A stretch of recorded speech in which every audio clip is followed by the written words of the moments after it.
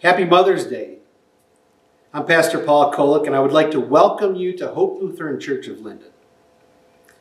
Our 50-day celebration of Easter continues as we solemnly gather in the presence of our crucified and risen Savior, Jesus Christ. Present he is, for we see and hear him touching and speaking to us through his Spirit in the preaching of his holy word. We gather not as much to give anything to him, but to receive from him his gifts of deliverance, salvation, and righteousness. Today, once again, he bestows on you his own righteousness, making of us a chosen race, a royal priesthood, a holy nation, a people for his own possession. Our sin has been taken away, and we are renewed with eternal life by faith created in us by his Spirit. In this faith, our doubts and fears are taken away as we look forward to our heavenly home, the many rooms and mansions, the place prepared for us as we await his final return. Good morning, good afternoon, or good evening. Please pray with me. Lord God, Heavenly Father, we thank you for this day which you have created.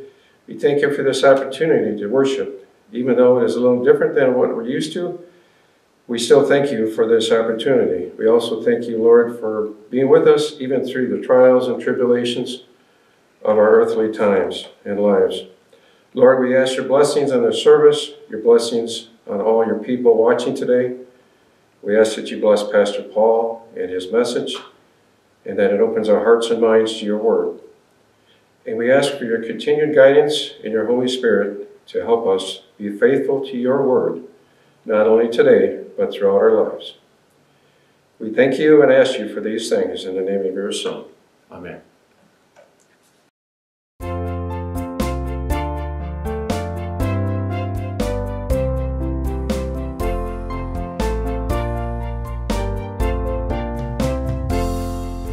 Sing praise to God, the highest good, the author of creation, the God of love who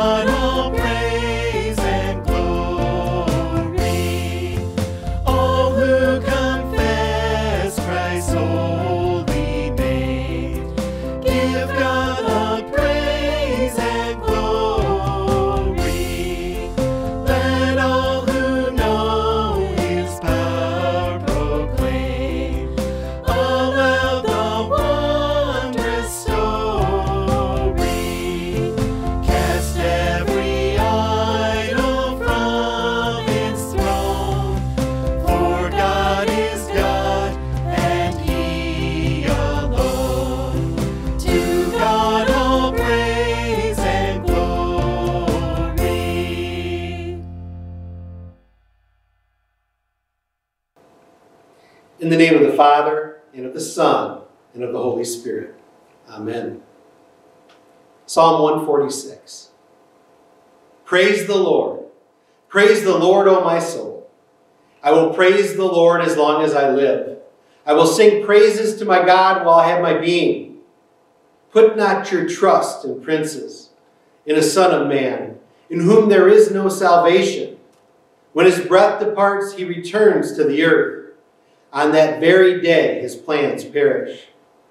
Blessed is he whose help is the God of Jacob, whose hope is in the Lord his God, who made heaven and earth, the sea and all that is in them, who keeps faith forever, who executes justice for the oppressed, who gives food to the hungry.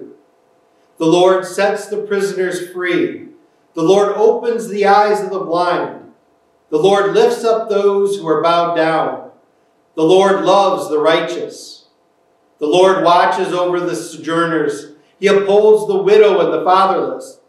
But the way of the wicked he brings to ruin. The Lord will reign forever. Your God, O Zion, to all generations. Praise the Lord. Let us pray. O God, you make the minds of your faithful to be with one will. Grant that we may love what you have commanded and desire what you promise. That among the many changes of this world, our hearts may be fixed where true joys are found. Through Jesus Christ, your Son, our Lord, who lives and reigns with you in the Holy Spirit, one God, now and forever. Amen. I'm no longer a slave to fear. I am a child of God. I'm no longer a slave to fear. I am a child of God. You unravel me with a melody. You surround me with a song of deliverance from my enemies till all my fears are gone. I'm no longer a slave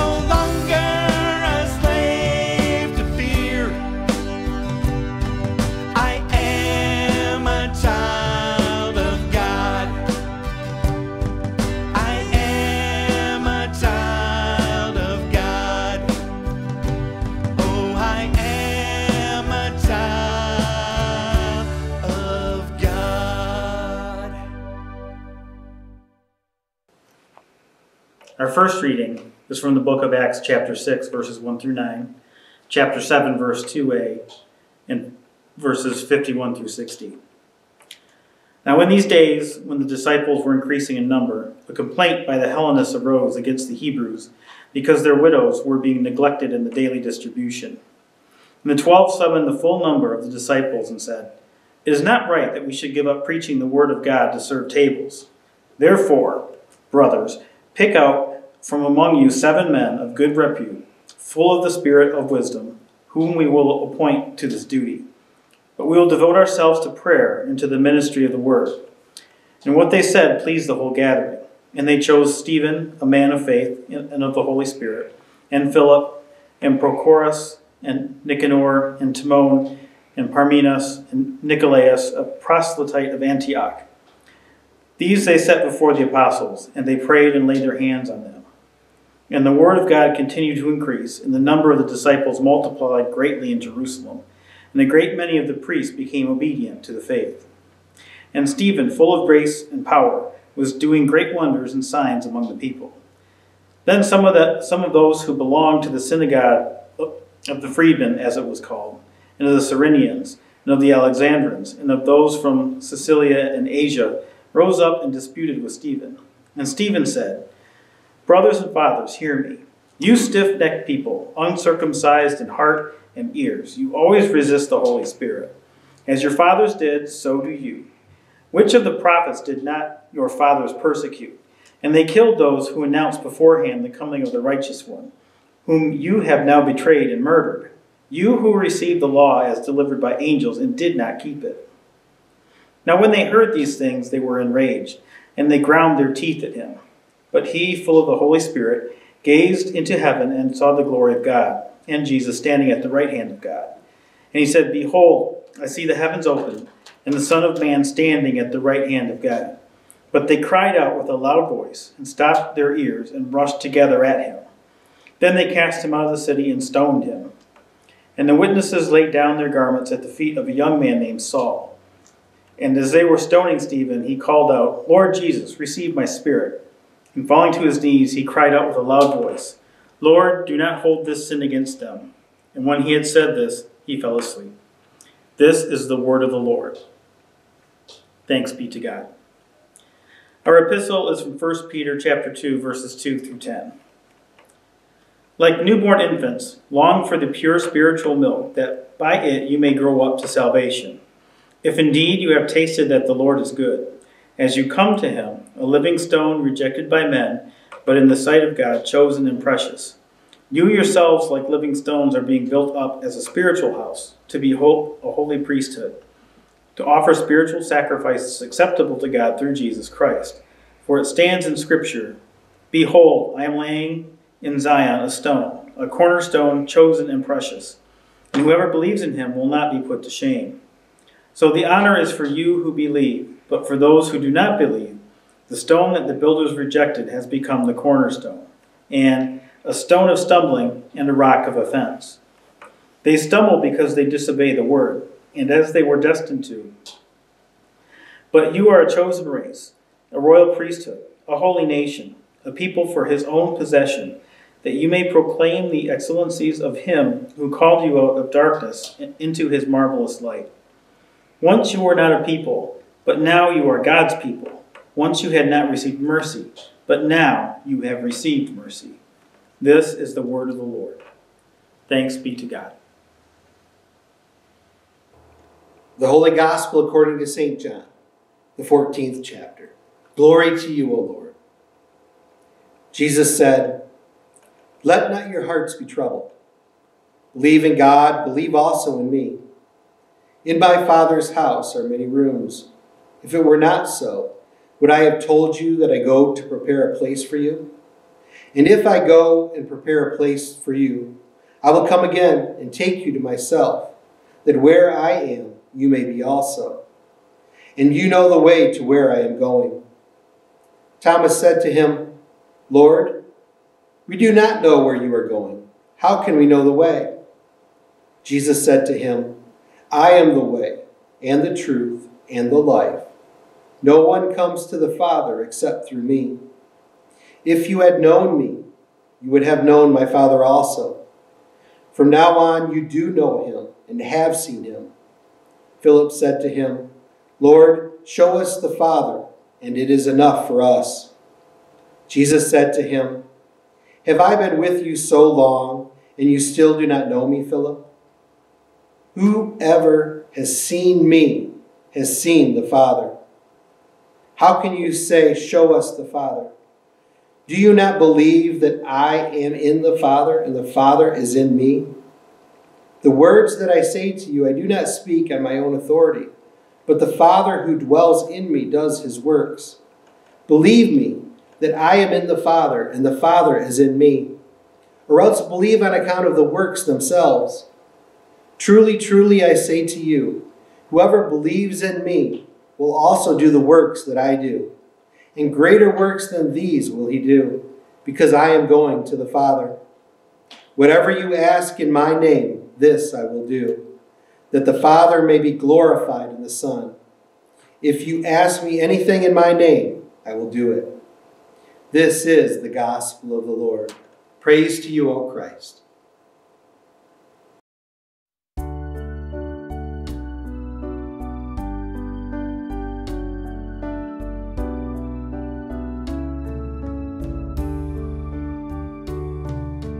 Princes and paupers, sons and daughters, kneel at the throne of grace.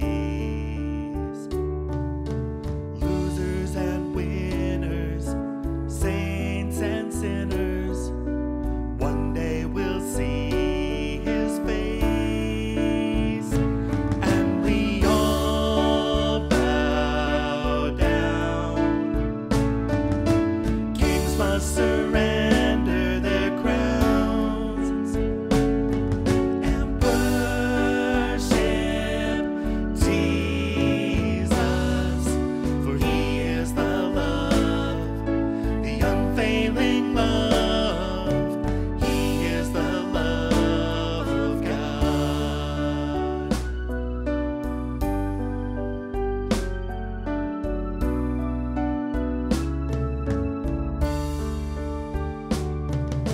Summer and winter, the mountains and the rivers whisper the Savior's name.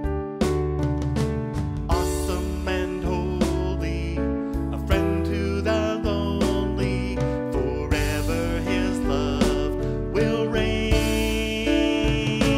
And we all bow down. Kings must surrender their crowns and worship Jesus, for he is the love, the unfailing love. He is the love of God. He's the light of the world and Lord of the cross.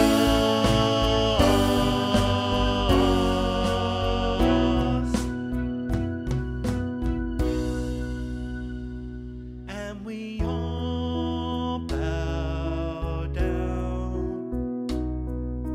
Kings must surrender their crowns and worship Jesus, and worship Jesus, and worship Jesus, for he is the love, the unfailing love. He is the love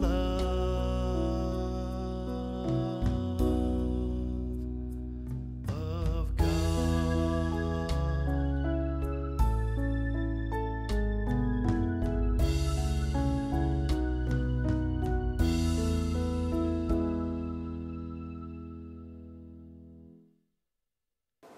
Grace, mercy, and peace from God the Father and our Lord and Savior Jesus Christ. Amen. Jesus in today's gospel text gives his disciples and us this clear command: let not your hearts be troubled. What he is talking about are those troubles which we classify as worry, fear, anxiety, or stress. The kind of heart trouble that feels like a loss of hope, a lack of faith, a panic attack, or pangs of uncertainty. The kind of heart trouble that keeps you up at night, thinking about money, keeping or losing a job, fretting over a child, a failing marriage, or a troubled relationship. And with all the uncertainty around us today, perhaps you are having bouts of worry or fear over this pandemic or the effects that it is having on you or your family. Perhaps your finances are a mess, or there are serious family problems as a result. Perhaps you are dealing with other health issues, and you cannot get needed treatment for either yourself or a loved one. Perhaps you are isolated and alone and in need of company and companionship. Or perhaps your heart is troubled by the death of a friend or a loved one, and you're not able to have a funeral or come together to mourn, to grieve, and comfort each other in your time of need. Perhaps fear has gripped your heart in a cold, icy embrace, and its vice-like grip is threatening to crush you. These are the heart troubles that our Lord is talking about. It's this kind that we have all experienced to some degree in the past, or may even be experiencing today. It's faith trouble, a lacking of peace that can consume. It steals your joy and your peace.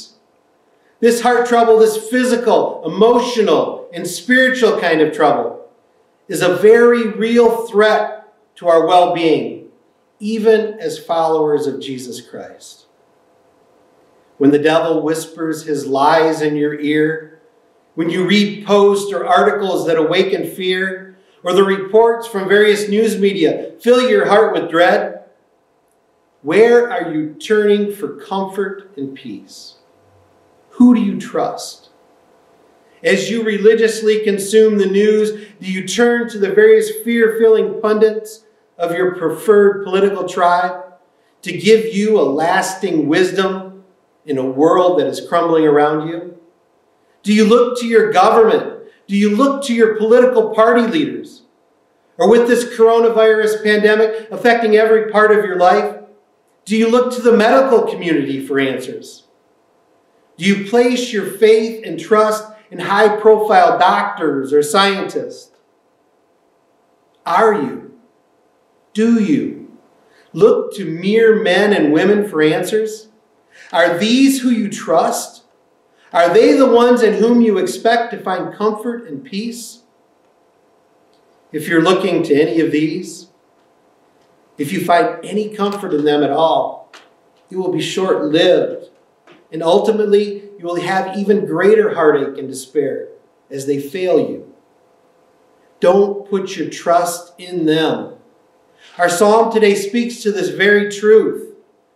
Put not your trust in princes, in a son of man, in whom there is no salvation. When his breath departs, he returns to the earth. On that very day, his plans perish. President Trump will let you down. Governor Whitmer, she'll let you down. Dr. Fauci, he'll let you down. And yes, even your pastor will let you down. Let's look again at Jesus' words from our gospel. Let not your heart be troubled. Believe in God, believe also in me. The only key to a healthy, untroubled heart is faith in Jesus. If you are looking for a Savior today, there is and only will ever be one. He is who our hearts need to stay healthy, whole, and at peace. It is Jesus, only Jesus. Faith in Christ alone for our salvation, for our sins, and all the heartache and hurt of this life. Believe in Him. Trust in Him. Wrap yourselves in His love, care, and protection. That does not mean that your life will be trouble-free. Jesus tells us that in this world you will have trouble. But he also tells us to take heart. I have overcome the world. What this means for us is that no matter the pain, the hurt, and the hardship, Jesus endured all that this world can throw at you. He endured it all for you. His sinless life, his suffering, his death on the cross was all to save you so that you can have forgiveness, peace, and everlasting life. Trust in his promises, ever and always. As you go through this life, you are never alone. You have been united with him in baptism. You share in his victory over the world, sin, death, and the devil. As his dear child, you can know his peace, no matter the circumstance, whether it is in joy or in sorrow. And when that day of trouble comes, as it will, do not let dread or let fear grip your heart. Call upon God. He is always in a position to save you from your troubles. Do not look to man. Why would you look to the creature rather than call on the Creator for help? It sounds simplistic, but it's true. Most of, if not all, of our heart trouble stems from the fact that too many times Christians do not exercise their faith in Christ. When the anxieties of life invariably come upon them, they are overcome because they are placing their trust in man rather than looking to God. How much pain and suffering of heart and mind would disappear if we would only seek Jesus and receive his word of hope and a lasting peace which comes from hearing and trusting in his promises. God is absolutely unstoppable. He is unfailing. He is constant. He is full of power and might. He is love. He is joy. He is peace. He is your help. He never wearies in the slightest. He is all present, all powerful, all knowing, and he is enthusiastic about graciously helping you throughout your life. Never let a weak or troubled heart keep you from turning to God for help or trusting in God and his goodness. He is your God who loves you, who died to save you, who by his power and his grace delivers all who call upon him. Blessed is he whose help is the God of Jacob, whose hope is in the Lord his God, who made heaven and earth, the sea, and all that is in them, who keeps faith forever, who executes justice for the oppressed, who gives food to the hungry. The Lord sets the prisoners free. The Lord opens the eyes of the blind. The Lord lifts up those who are bowed down. The Lord loves the righteous. The Lord watches over the sojourners. He upholds the widow and the fatherless. Believe his promises. Trust in his word. He tells us in Psalm 50, verse 15, call on me in the day of trouble, and I will deliver you. In the day of financial trouble, in the day of health trouble, in the day of pestilence, in the day of war, any trouble, marriage trouble, family trouble, sickness, death. Call on him and trust in him. Listen and hear what he is telling you today through his holy word. There is always hope. There is always salvation to all who believe in him. There is help, there is rescue, there is peace, there is life. There is hope for the most egregious sinner. There is hope for you. Believe in God, believe in Jesus, trust him, call on him. Some time ago, we had this on our sign out front, and it is especially appropriate for the circumstances that we find ourselves in today. It's a simple play on words that speaks tremendous truth. N-O, Jesus, N-O, peace. K-N-O, Jesus, K-N-O, peace. Knowing Jesus, believing in him, trusting him, you are assured of the forgiveness of your sins and life eternal, and that he is always with you to help you in your time of trouble. even those heart troubles. With this good news, we can sing with the psalmist, praise the Lord, O my soul. I will praise the Lord as long as I live. I will sing praises to my God while I have my being. And Jesus says to you today, let not your hearts be troubled. Believe in God. Believe also in me. In his holy name. Amen. Having heard God's word, let us confess our faith together in the words of the Apostles' Creed. I believe in God the Father Almighty, maker of heaven and earth, and in Jesus Christ, his only Son, our Lord, who was conceived by the Holy Spirit, born of the Virgin Mary, suffered under Pontius Pilate, was crucified, died, and was buried. He descended into hell. The third day he rose again from the dead. He ascended into heaven and sits at the right hand of God the Father Almighty. From thence he will come to judge the living and the dead. I believe in the Holy Spirit, the holy Christian church, the communion of saints, the forgiveness of sins, the resurrection of the body, and the life everlasting. Amen. As newborn infants who long for the pure spiritual milk, so let us come before the Lord, seeking his mercy, with confidence that his grace will be sufficient for all our needs. Almighty Father, everlasting God, your Son has revealed you to us as a merciful Lord. Give to us your Holy Spirit, that we may believe in him whom you have sent, and do the greater works he has told us we will do in his name. Lord, in your mercy, hear our prayer. Lord God, you have promised to build up your church to be a holy priesthood, that your people may offer the spiritual sacrifices of praise and thanksgiving acceptable to you. Bless your church and bring all congregations back together again. Bless all pastors who proclaim Christ to us. Bless all those who serve your church in positions of leadership, that your church may be supplied with faithful servants of your word. Lord, in your mercy, hear our prayer. Holy God, your power brought all things into being, and still you preserve what you have made. Bless our President, the Congress of these United States, our Governor, and all elected and appointed civil servants, so that they may honor you and your purpose, establishing order and justice, encouraging the virtue and protecting all life. Give wisdom and moderation to them in their leadership for the well-being of the nation. Lord, in your mercy, hear our prayer. O merciful Father, you have compassion upon the sick and those in need, and have promised not to ignore them in their afflictions.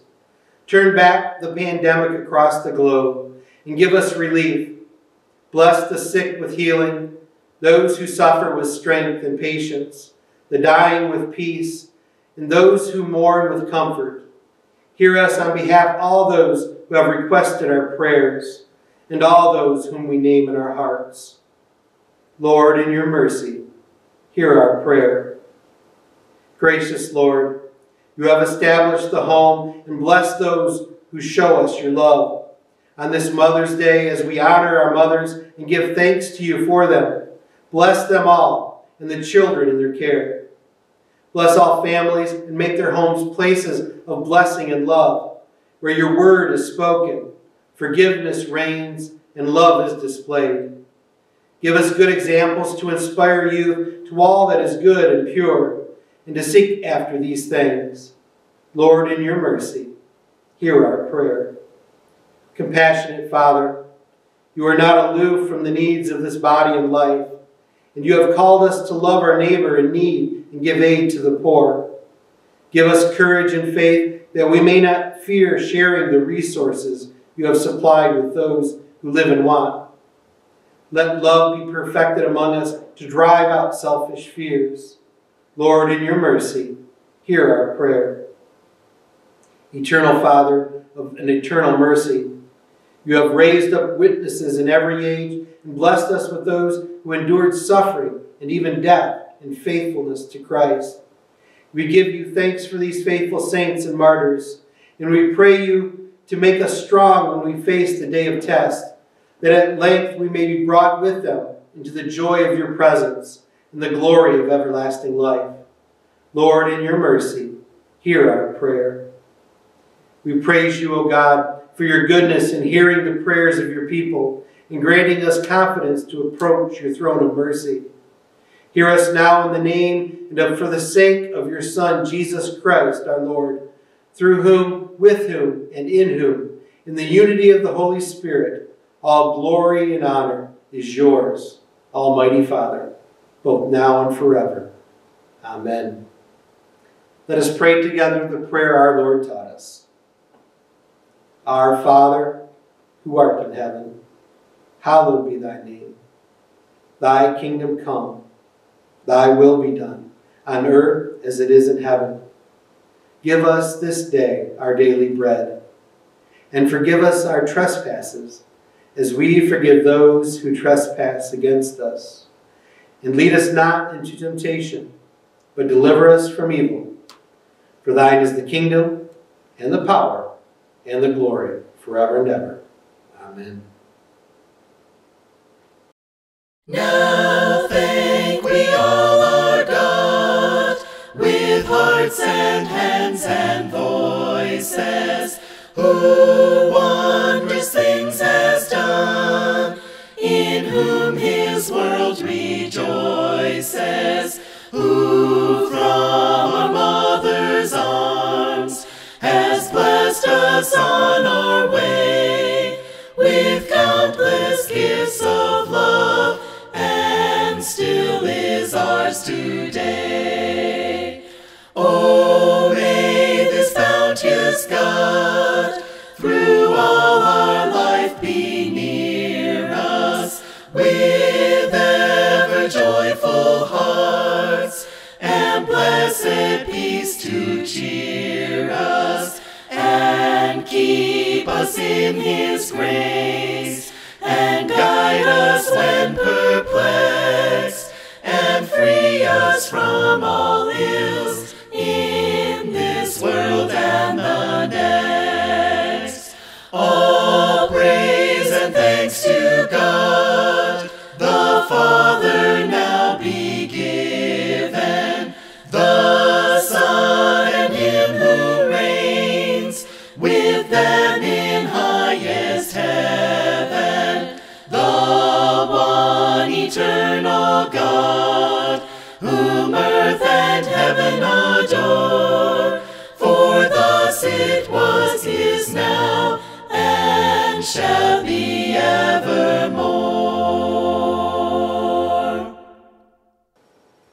The Lord bless you and keep you. The Lord make his face shine on you and be gracious to you. The Lord look upon you with favor and give you peace. Amen.